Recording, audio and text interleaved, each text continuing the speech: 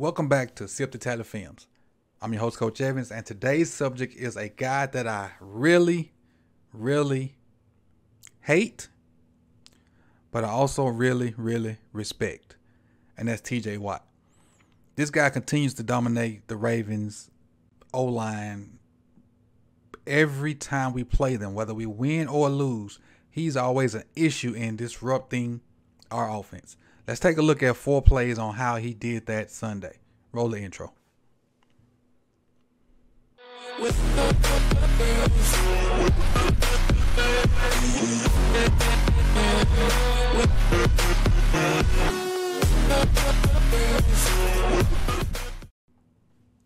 Before we get started with the film, a few housekeeping things. If this is your first time here and you know we have good content, because it's the Ravens. It's most of the time it's fire. Hit that subscribe button. Hit the bell so you can be notified when they drop. And also, if you really like the content, like it. Likes are more important than food and water, according to my the guy that got me started in this watch. So you know, the like helps you with the algorithm. So like the video. Let's dive right into it, man. TJ Watt with his stinking, you know what? Start off with this very first play here.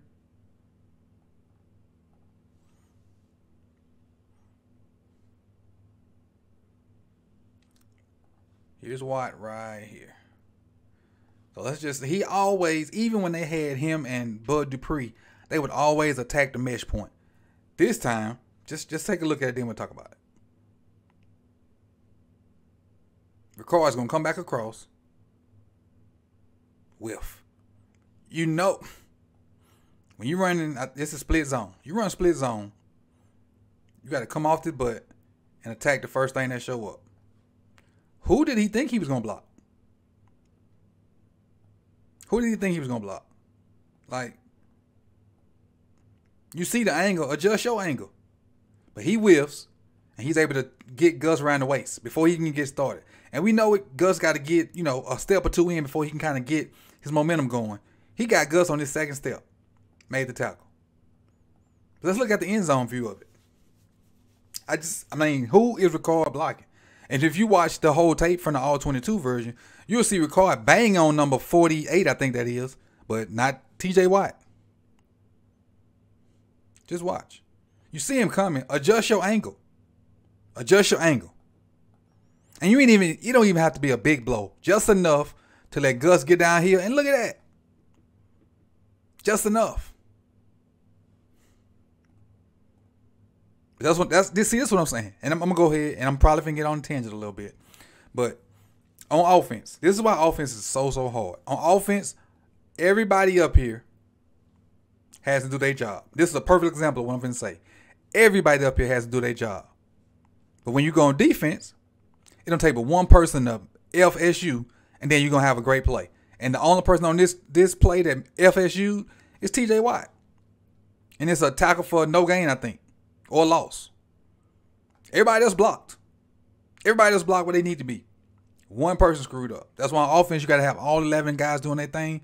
On defense, it don't take but one person to make an outstanding play to make your defense look good. Let's keep it rolling. Keep it rolling. Second quarter, 2:37, 6. Let's find Watt. There he is right here. Same position. Now, I will say a lot of his reps came against Morgan Moses, and Morgan Moses had maybe 2 or 3 good pass rush reps against him, but for the most part, this cat he wasn't as dominant as he's been in the past. And I will say that. There have been plays where he would damn near make every play on a 3 and out.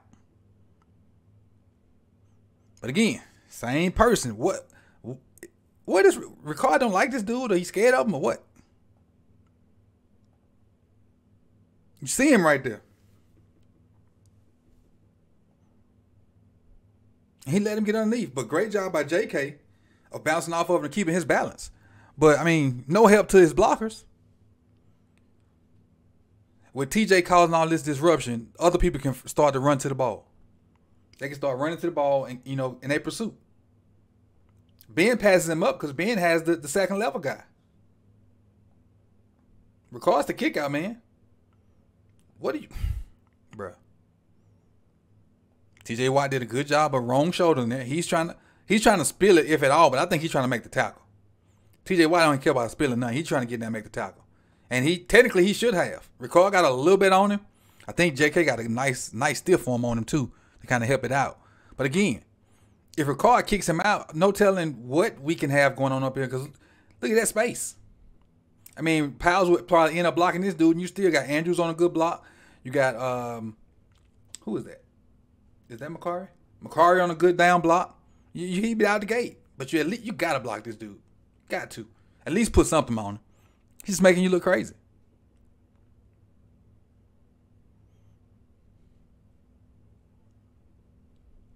Third quarter, 10:38 left. That's fine. All right, down in his track stance, in his pass rush track stance. That's his track stance to get after the QB.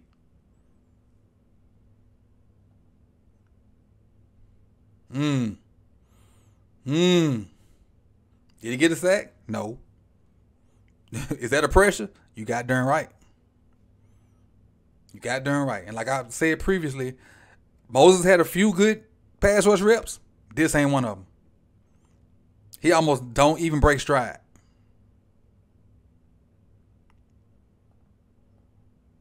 Set him up with speed. Gets that dip. The rip. Now you pass him now. Once he get to that point right there, it's over. All you can do is pretty much hold him, or just try to block him past the QB. But he don't have the leverage to do that because TJ is so far up under him. Look how low he is.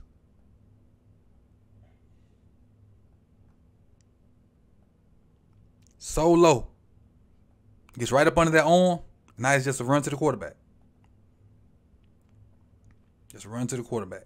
Got to have an answer for that dude, some kind of way. I even said it on, I think, one of the, maybe the round table, what they did for Lele when he had to block Myles Garrett or whoever that was he had to block. Maybe it was Von Miller or whoever. They probably should have did with TJ Watt.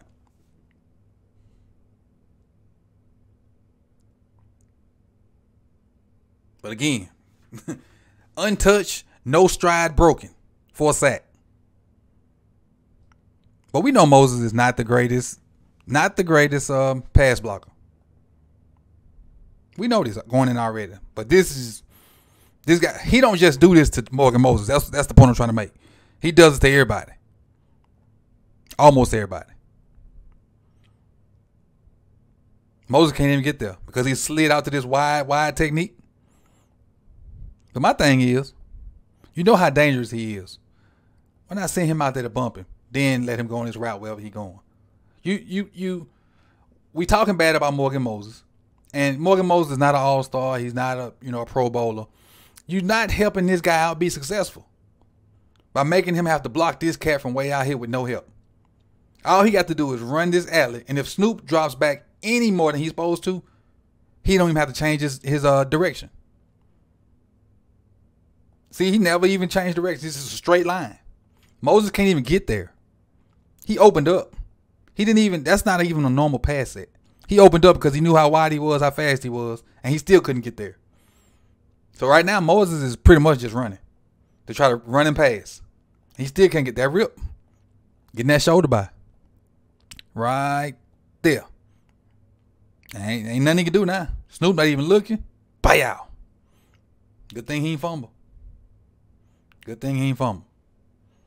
But this dude has been a problem for the past 3 to 4 years, and depending on how healthy and how long he stays in Pittsburgh, probably going to be a problem for time to come. Plays hard, has great technique, and again, he don't just do it to Morgan Moses. He does this to a bunch of premier tackles in the NFL. So we got to figure out a way to neutralize him, and especially since he don't have a star on the other side. When he had Dupree on the other side, it was even worse because him and Dupree would just crash the mesh point, and we didn't know what to do.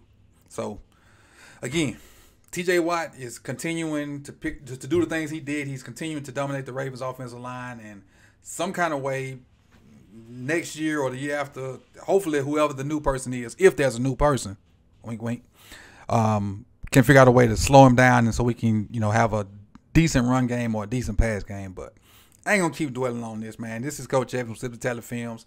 Thank you guys for coming out. You could have been anywhere in the world, but you chose to be here with me. And again, appreciate you. Appreciate you. And the Hamlin, we ain't forgot about you, buddy. We still praying for you. Peace.